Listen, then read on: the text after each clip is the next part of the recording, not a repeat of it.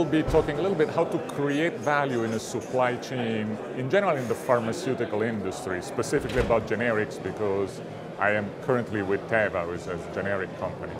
So a message of segmentation, stratifications, and changing the role of supply chain within the company.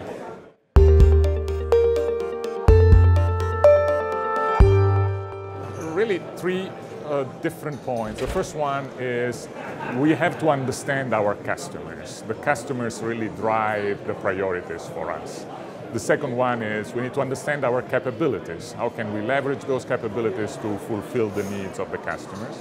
And the third message is the role of supply chain is changing.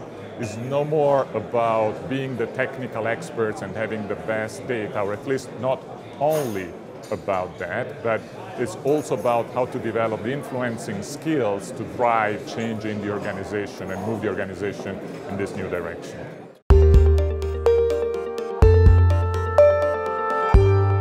The first one is how to continue to align to a world which is changing, where the role of the generics is now becoming critical to the healthcare system around the world. We are in a commodity market in a sense, but we are becoming indispensable to the healthcare system. And striking that balance is a new challenge for the industry at large, and for Teva being the largest player, of course, more. The next challenge is, as you know, Teva is a balanced company between generics and innovative, and the needs of a supply chain for the two segments of the business are extremely different.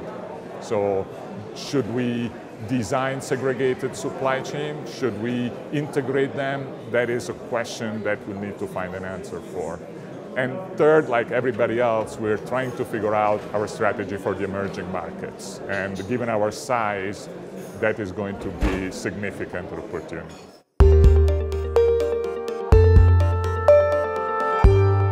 Well, clearly the pressure on the healthcare system, it's increasing. So the expectations for value delivered, whether you are in the innovative or generics, are changing. And the pressure on the industry to reinvent itself is fantastic. We have seen consolidation. I believe that will continue. And over the next 12 months, probably a new dialogue with the regulatory authorities, a new agreement in principle, a new compact with the regulatory authorities in Europe, the US, and around the world will have to be found, because the expectations otherwise won't be able to be fulfilled.